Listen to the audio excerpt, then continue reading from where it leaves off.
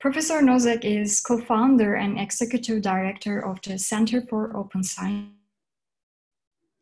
It's the Open Science framework where researchers can register, archive, and share their research materials, where we also share our course material, by the way.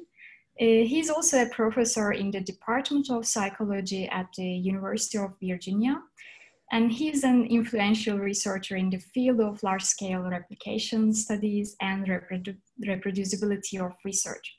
So without further ado, please welcome Professor Nosek. Thank you very much for having me. I'm delighted to be able to present with this group today. What I would like to do is, and I will share my screen in the meantime, is to give you an overview of the problem as we see it for what to solve with open science, and a basic idea of the strategy, our approach to trying to address it. My origins is as a researcher in psychology, and my area of expertise is implicit bias, thoughts and feelings outside of awareness and control, and how they might influence our everyday judgments and behavior that lead us to do things differently than what our conscious intentions are. And the way I characterize that interest is that the core goal that we have to try to understand in our laboratory work is the gap between values and practices. What we think we should do, what we want to do, what we're trying to do, versus what we actually do in our everyday behavior.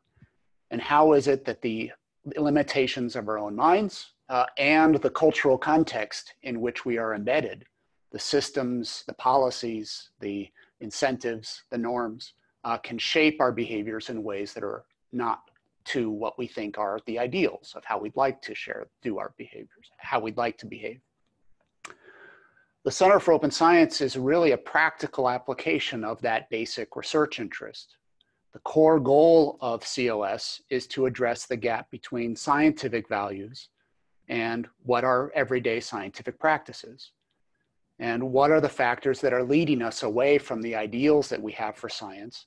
And how can we change the system, change the incentives, the cultural landscape, the things that individual behaviors are limited in their own ability to do, but that we can do more effectively together to try to improve and accelerate discovery of knowledge and solutions and cures of whatever it is the problems that we're studying. So to give some context to that, let me begin with what are the values of science? What are the ideals that we might aspire to that we can assess against whether we're living up to them? And there are a variety of ways that we could talk about the values of science. The one that I like to use in this kind of setting is Robert Merton's norms of science. Merton was a sociologist of science in the 1940s, 50s, 60s. And he identified what he considered to be 4 key norms of what makes science distinct as a way of knowing things about the world. The first was communality, the open sharing of information. A scientific claim doesn't become credible because someone is famous or an authority or just say, trust me.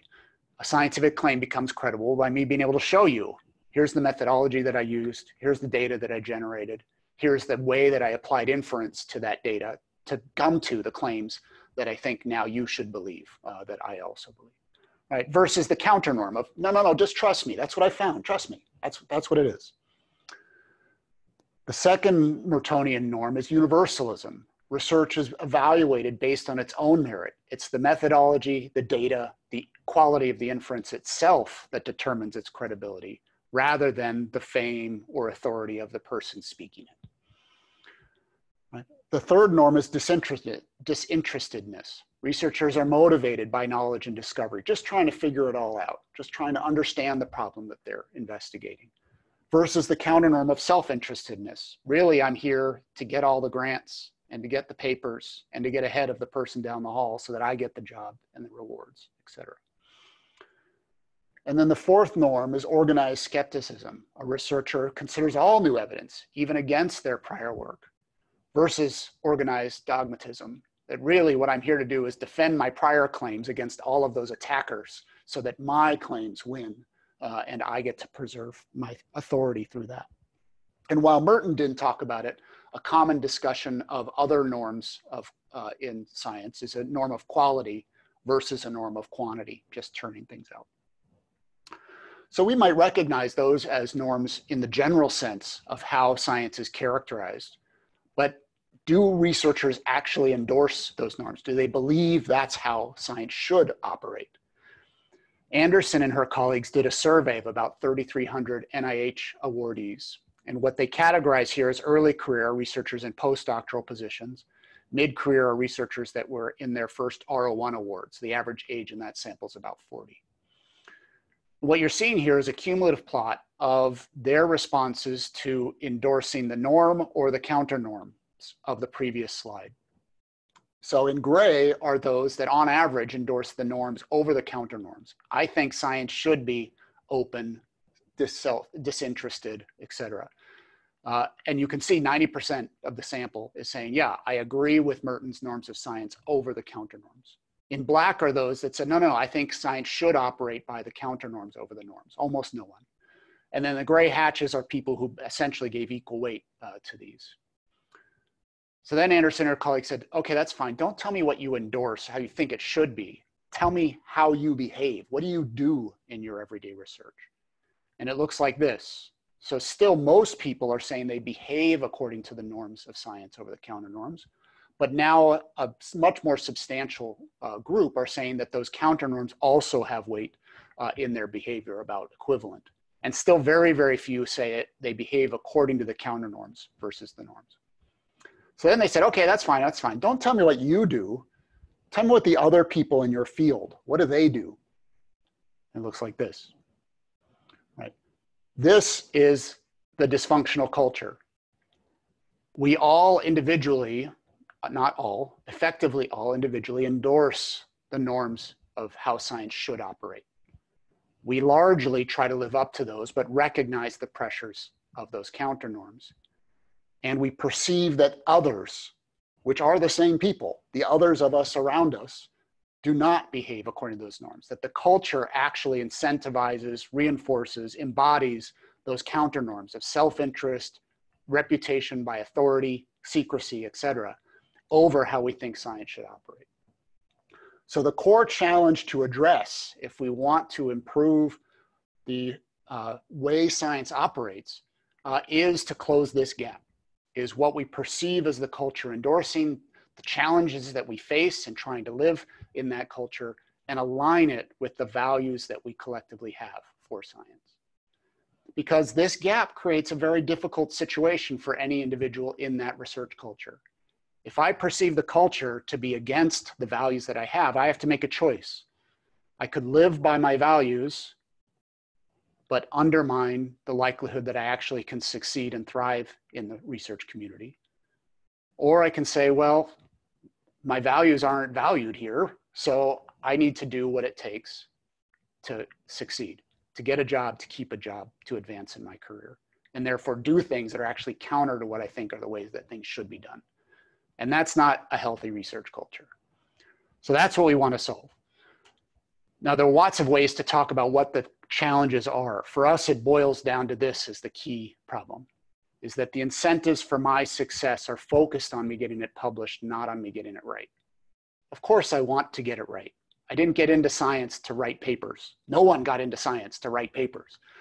We get into science because we're curious about things. We're trying to solve problems. We want to make progress on this. We like the process of discovery, whatever all those altruistic and interested motivations are for actually investigating the problems that we study.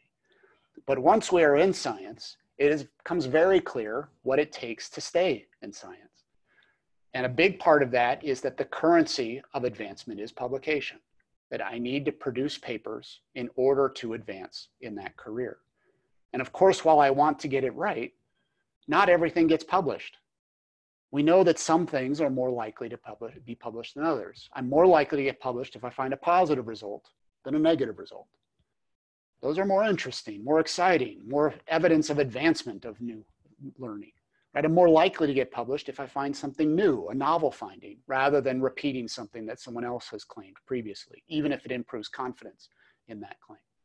And I'm more likely to get published if the evidence that I provide in that paper is a neat and tidy story, all fits together, provides evidence and support for the bigger picture claims that I make.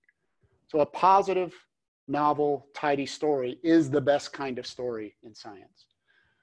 Because it is, right? You discover something new, you have a full explanation for it, and all the evidence supports it. That's amazing. The problem, of course, is that that does not happen very often. And when it does happen, it happens very slowly and cumulatively over time of many investigations, lots of false starts, things that don't make sense. And over the course of a program of research, we get to clarity and that beauty that we aspire to. But the individual units of reward are at the paper level, which don't often have that clarity. There's all kinds of things that don't make sense, all kinds of exceptions, things that don't fit. The messiness is part of the process of basic research and discovery. But we're incentivized to disguise it. We're incentivized to ignore the negative results. We're incentivized to provide a clean and tidy story. We're incentivized to say, it's new, it's groundbreaking, it's innovative, every single time. And that creates a problem because we also have lots of discretion. We have lots of opportunity to exploit things without even intending to that can reduce the credibility of those claims. So if we think at the top, we have these incentives to create these beautiful papers, and those incentives lead to opportunities of exploitation that reduce the credibility of the claims, right? So selective reporting is one that's well documented. Positive results are much more likely to appear in papers, much more likely than they can actually occur given the power of research designs, and negative results are likely to be ignored. I have lots of opportunity to employ questionable research practices, right? I could analyze my data in lots of ways. Some of those ways will look better for publication than others. If I'm analyzing my data, interacting with it, I might start to rationalize that those outcomes that look better for me are in fact the right ways to analyze and report the findings and ignore the others, right? Overfitting becomes a big problem. Lack of transparency or sharing. It's not in my interest to show you all my work and to share my data because the only thing that could happen is that you find an error, and that's not good for my key reward. And why would I bother replicating my work or yours? Because what's valued is novel, positive results. And once I have a finding, conducting a replication to see if I can actually reproduce it can only mean that I lose this thing, nugget, this gold that I have that can advance my career. All of those behaviors then can damage what it is we're in the business of doing. We can reduce the credibility of the literature, and we don't provide opportunities for self-correction. Those processes that we presume are the natural process in science of there's going to be lots of error, that's expected, but let's efficiently discover the false leads, the things that don't quite fit, the things that are much more constrained than we thought at first, by having a cumulative science that constantly questions itself. That can't happen without sufficient transparency or with ethics like doing replications. And all of that results in waste. So I'm making the case for the purposes of this presentation of just this conceptually. If you want in the Q&A to talk about the evidence about each of these sorts of paths and the cumulative effect on the credibility of the literature, that's great Q&A discussion. But I'm going to take it on at this point that this is the state that we are in, that we could be much more efficient than we are presently because of a lot of these factors in play. And what I want to do for the rest of the time is talk about our change strategy, how we think about the approach to trying to shift the research culture, and then I'll give you a couple of examples of interventions. So our theory of change model, you can think of in terms of this pyramid in the middle. And the pyramid doesn't mean that we have to do the lower ones first. It means that success for the things at the higher level are contingent on successful implementation at the lower levels. So at the base, if we want people to do behaviors that are credibility enhancing, for example, registering their studies so that you can identify the ones that didn't make it into the paper, and you can identify what analysis were planned in advance versus discovered after the fact. You need infrastructure that makes that possible. You need to think about how to make that infrastructure easy to use because researchers are busy. And if you don't think about their idiosyncratic workflows and support the way they do their work, then it's going to be very hard for them to adopt new behaviors into those workflows. Simultaneously, if science is not hierarchical, the way in which we decide how do we behave in science is based on very small group peer communities. What do people in my field do? What do people in my institution, my lab group, my program, what do they do? So the norms that develop within those sub-communities are a key driver for how people adopt different behaviors. Oh, this is how we do things here. Okay, that's the things that I'm going to do then. Then on top of that are the incentives, right? It's fine that other people are doing this nice behavior, but I'm not rewarded for it. Why would I actually do that behavior? So actually thinking about how the incentives align with the norms and the goals that we have are critical for getting full adoption. And then finally at the top there are the policies, right? The stakeholder communities, the institutions, the funders, the journals provide a framework of these are the things you have to do in order to get the rewards within our particular domain. So though all of those are necessary and none of them are individually sufficient to shift a research culture. But we also can think about this culture change in terms of change models in general, right? There's a classic model, diffusion of innovations. It's rotated on its side on the left of this graph of how it is that new technologies get adopted in communities. And this is the origin of the early Rogers work in the 1960s, origin of the term early adopters, right? There are different motivations for people that are willing to try new technologies or new behaviors at different points in the adoption life cycle of any new technology, right? Innovators at that outset are interested in the new technology for the new technology's sake. Oh, I want to try pre-registration because that sounds interesting. I'm motivated to try it. So just making it possible to do it is sufficient for innovators to jump in. They see promise and possibility and they want to test the boundaries of new kinds of behaviors. Right? Early adopters are those that see the potential, the vision, what this could accomplish. Oh, I see that this could be really great for science, could be great for my work, and I'm willing to jump in and do it regardless of what the current culture supports and expects. And so making it easy for them to integrate in their workflow might be sufficient for those early adopters to engage in those behaviors. If you can make that early adopter behavior visible to others, that is a stimulus agent for starting to change norms. So to get into the mainstream, that early majority, you have to make visible that other people are starting to do these behaviors that align with the values that we have for the research community. Oh, I see now other people are doing it. Maybe I'll do it too. And the great thing about norms is that they pile on themselves. Once some people start to do it, if it's visible, the other people are more likely to do it, which makes more people do it, which makes it more visible, which makes it more likely that more people are going to do it. Norms are awesome for spreading new behavior. But it's not going to be enough for everybody, so those incentives will pull along the rest of the mainstream. And then, of course, there's always the people that say, I've been doing it this way for 50 years. I don't need any new ways of doing things. I'm fine the way I am. But those laggards, if you say, well, do you want the money for this grant? Yeah, I want the money. You have to do the behavior. All right, fine, I'll do the behavior. Okay, so that in concept is the overall model for thinking about behavior change. At the base, most of what we do at COS is that supporting technology, the infrastructure, and then working on increasingly making it easier and easier for researchers to adopt. So if you go to osf.io, you can try that out. It supports the entire research lifecycle and is a collaborative management service that enables the registration, enables data sharing, enables you to do it all privately and make it public when you want to. I'm not going to say anything more about the technology, even though that's what we spend most of our time worrying about.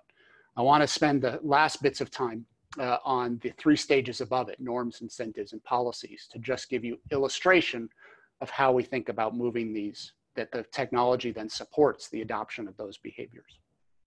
So the first example is the easiest type of intervention. And this is really for that point between early adopters and getting into the mainstream. How is it that we can get people to think that the norms might actually be shifting? And the key way that norms can shift is as a signaling function. Is if you can make people adopting those behaviors visible, then that increasing visibility is a mechanism for shifting norms. I see that people are doing this. Maybe this is a thing we do now. Okay, maybe I should do it too. And an easy signaling mechanism is badges of those desired behaviors. So these 3 badges, open data, open materials, pre-registration, are things that journals can adopt and offer to their authors when their paper's accepted. If you meet the criteria for open data, we'll put this badge on your paper and then a link to where the data is. Still up to you to do it or not, but it's just a little incentive to say, here, we got a stamp of approval on this behavior that people think is valued. And as an incentive, it's very small, right? Those research authors, why do I need a badge? Badge, that's silly. But as a signaling function for the readers of that journal, of those articles, it starts to elevate the idea that people do this behavior. People start to share data. People are pre-registering in my field. And at scale, that could have a substantial impact. So even though it's a simple and trivial intervention, the question is it sufficient for when people who are motivated idealistically do the behavior, it becomes more visible, do others start to then adopt the behavior? So we did an evaluation of the first journal that adopted badges. The journal was Psychological Science. And it adopted badges on January 1st, 2014. And what I'm showing you here is the 2 years prior to its adoption, Psych Science in black, and then 4 comparison journals that publish similar things from the same community in gray. And on the y-axis is the % of articles in those journals reporting that they had open data available in a repository. So you can see that the rates for Psychological Science were about 3% of articles in 2012 and 2013 had open data. Badges are adopted January 1st, 2014, and this is what happens, right? Within 18 months, almost 40% of the articles in Psych Science had open data. No change in the comparison journals. If you look at it this year or last year, the rates are now about 80%, 85% open data in Psychological Science. And that's probably about the top amount that's possible in psychology because of some data sets not being shareable for reasons primarily of research ethics rather than intellectual property. But it is essentially now the norm to share data in this journal rather than not to share. The badge was the mechanism for making it visible that this behavior is happening. And Psychological Science did an amazing job of maximizing that visibility in all its communications. So people really know whether this particular article has open data or not. There are now about 60 journals that offer badges, and so we're continuing some of these evaluations to see how much this generalizes. But it's promising evidence that even small interventions, when the behavior is already valued, can have a substantial impact on the outcome. Second intervention is really about thinking of those incentives. Publication is the currency of advancement. We need publications. So can we, instead of trying to change that and say, oh, we don't need publications anymore, that's not going to change easily. Instead, can we shift the criteria for publications to align better with the values that we have for how science should be evaluated and decisions made for publication? And that's the key idea of registered reports.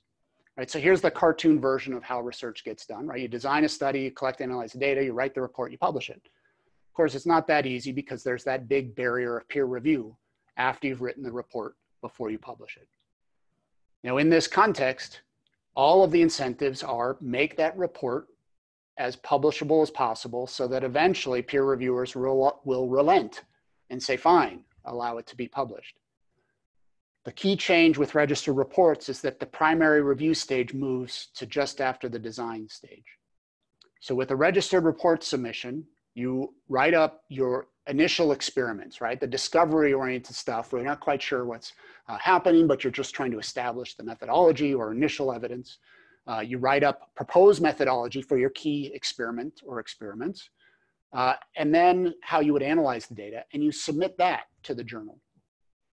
The journal then evaluates the importance of the question, the viability of the approach you're taking, and the quality of the methodology that you propose to do the studies before anyone knows what the outcomes are.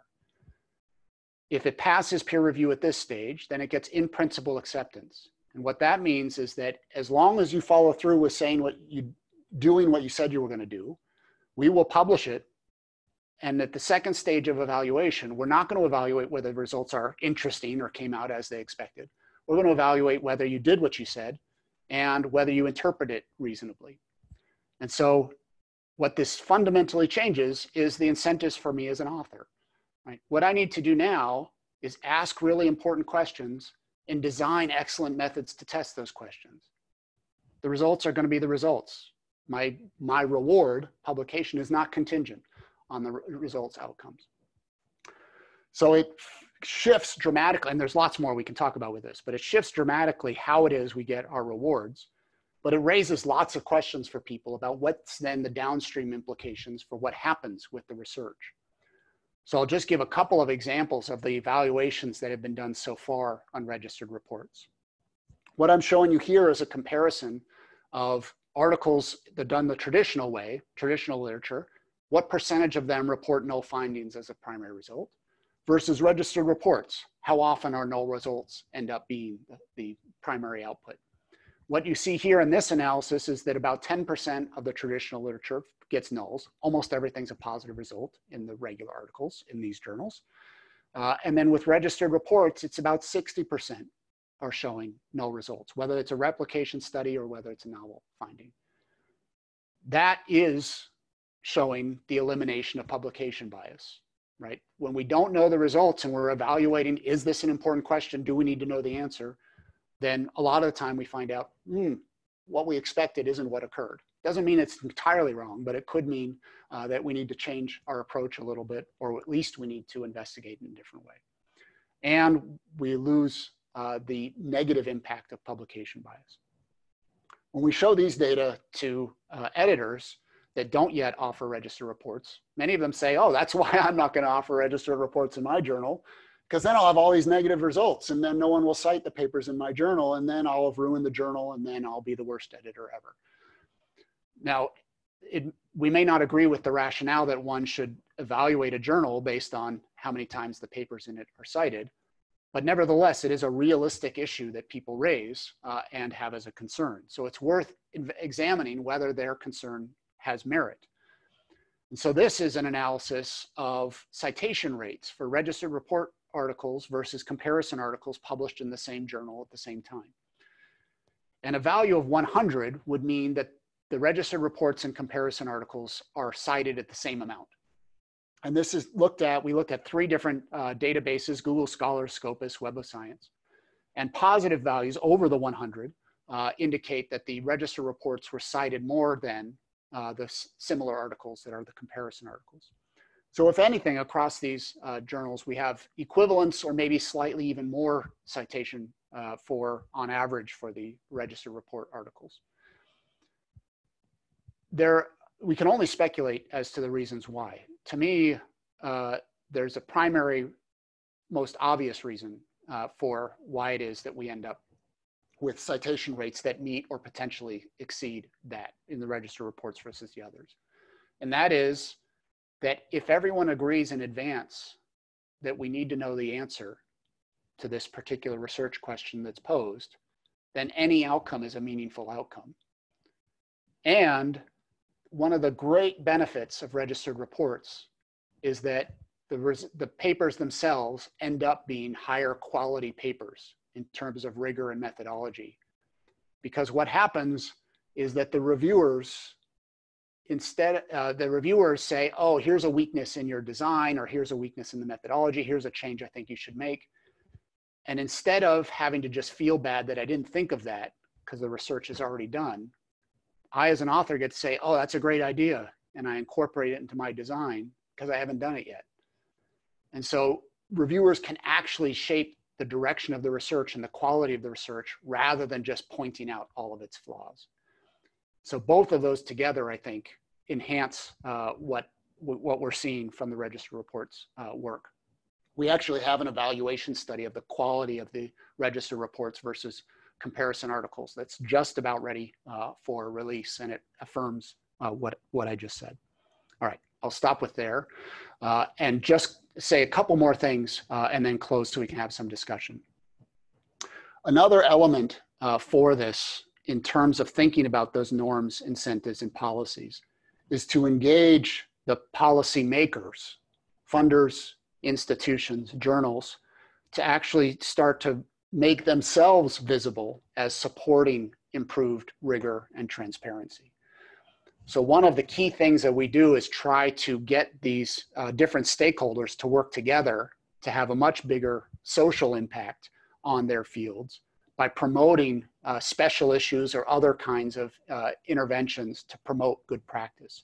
So this is just one example of the Flu Lab, a funder of influenza research, and PLOS working together to promote publication of null results and registered reports to do replications of prior findings in this field.